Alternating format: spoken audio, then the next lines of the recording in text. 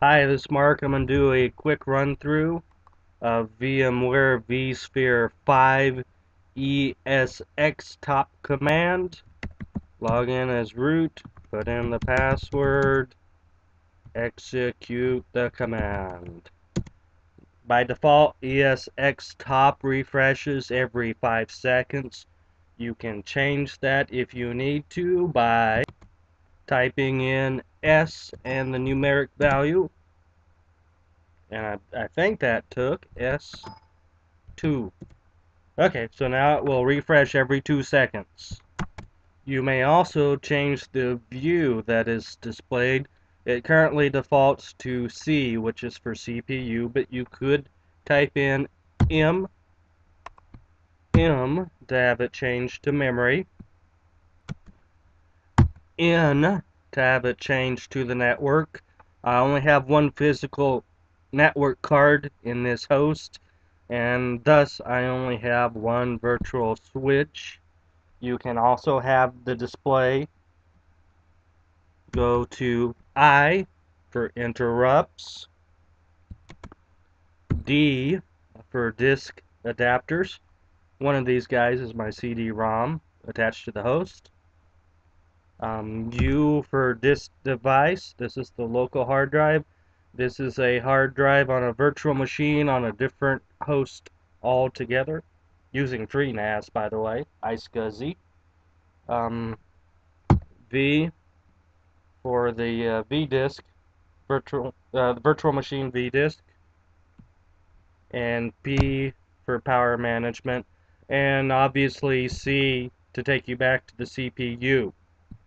Once in the CPU, you could sort it by capital N for the group ID number. Oh, and by the way, group ID, the group is fairly much the same as a process on other operating systems. Worlds are the same as threads, so obviously there are numerous threads within a group. The idle group has 2 threads because I have 2 physical processors. PCPU is the physical CPUs. I have 2 of them, and thus I have a thread, an idle thread, for each of the CPUs. System is a different group. It contains the VM kernel, and helper is used to aid whatever the VM kernels need to do. Drivers, obviously. Oh, and I have vMotion on this one, even though it's the only host I have. So I won't be having too much fun with that. Could also sort it by Shift U for used CPU. You can also highlight a row by pressing 2. Notice how it changes colors. Go down to the next one. 2 again, 2 again, 2 again. If you want to move it back up, 8, 8, 8, 8. You could also press 4 to remove a selected row, but I really don't want to do that. Pressing F allows me to take a look at the fields that are displayed. A, B, D, E, F are the ones that are currently displayed, judging by the asterisks next to them and how they are capitalized up here.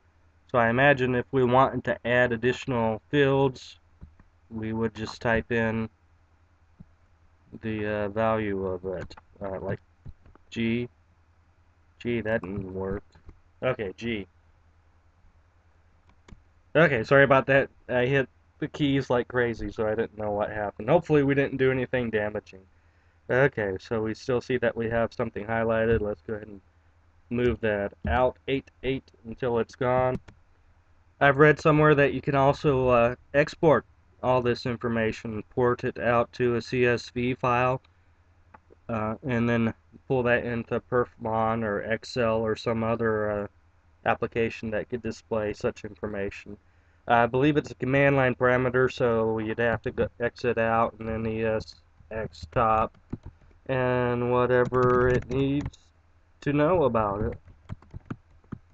Let's see if that Yeah, well, that just started it. But you get the general impression. You could use the question mark to find out which parameters you actually need to put in there. And that's it for now. Thanks for your time.